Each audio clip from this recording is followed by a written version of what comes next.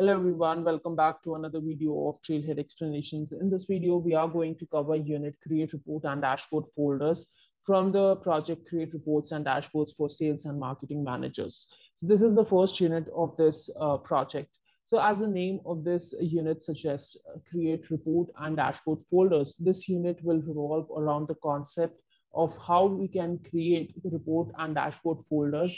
We will also see the creation of subfolders inside a main folder, how we can give access and what access we can give to particular users or roles or subordinates with whom we are sharing the folders. But before we move on further with launching our Trailhead Playground and creating the reports and dashboard folders, there is one note that I would like to highlight here. So here the note reads that if the new folder button is not present, it is recommended you create a new Trailhead Playground. So when you will launch your Trailhead Playground by which you are going to perform this challenge, if you find this new folder button, you can continue with the current or the previous Trailhead Playground already you have with that one. You can continue with that.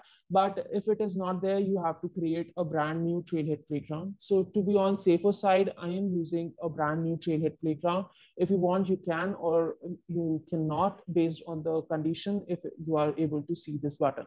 So let's quickly launch our Trailhead Playground and start over here. So go to App Launcher icon and select in the quick find, just type sales. Select the sales option and this will lead us to the sales app. Here, once it is loaded, we have to go to reports tab. As you can see over here, go to reports tab, and here it will open up the report interface. Now here we have to create a new folder for reports. So click on this new folder button, and copy the name from the challenge, which is Global Sales Reports. This is the label that we have to provide for which this folder will be named by. So paste this label in the label text area and unique name will be auto-populated. Click on save.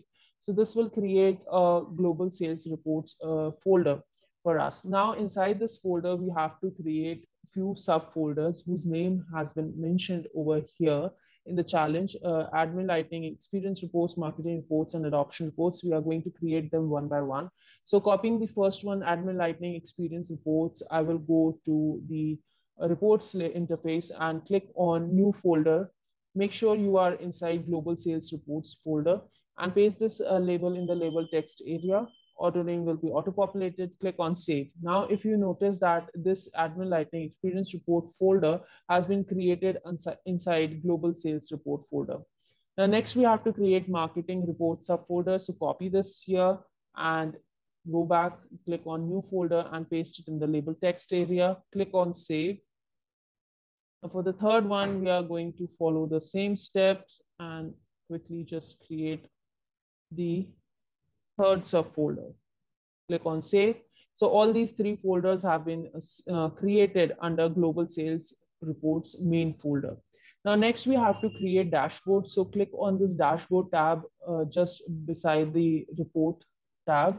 So here also we have to create a folder inside the dashboard by the label global sales dashboard. So I will be copying this name and click on this new folder button, paste the label like that we did for reports folder. So this will create a global sales dashboard folder. Now we have to share this folder of dashboard with roles and subordinates. And there are a few roles to which we have to share this folder: channel sales team, eastern sales team, and western sales team. So these are the rows with whom we have to share this folder. So go to the created by me option under folder section, click on this option, and you will find the dashboard folder which we just created. So going to far right, you will find this drop down icon. Click on this and select the share option coming up here. Clicking on this, it will open up a pop-up here. Now with on the share with option, we have to select role and subordinates.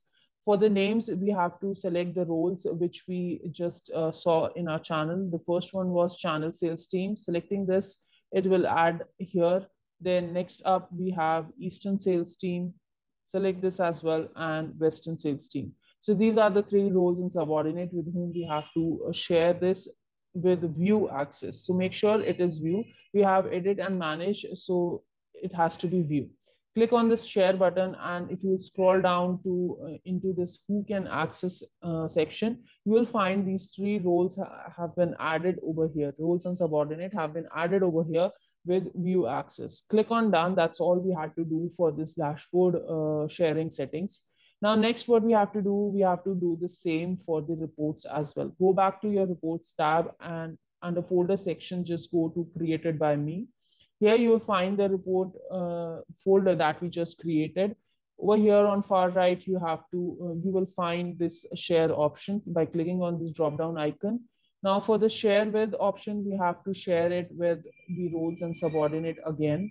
And the names that we have are the same for that we have for the dashboard folder: channel sales team, Eastern sales team, and Western sales team. These are the roles and subordinate with whom we have to share with view access, and click on this share button once you have selected the roles and subordinate.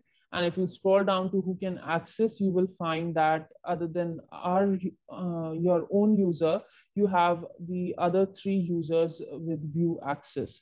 Not users, but role and subordinates with view access. Click on done. That's all we had to do for reports. Now, if you notice, we had created subfolders inside global sales reports. So once we share the main folder with the users or the roles and subordinates as specified our business requirement, the inside folders will automatically get shared with the same settings that we had provided for the main folder.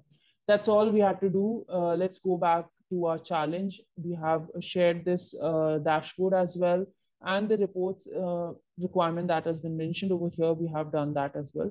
Now scroll down to verify step to earn 100 points. Let's just see if we have qualified for this challenge to be completed.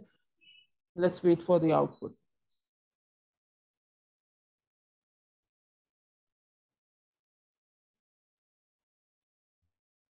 There you go. This unit is completed. See you in the next video with another unit. Till then, take care. Thank you.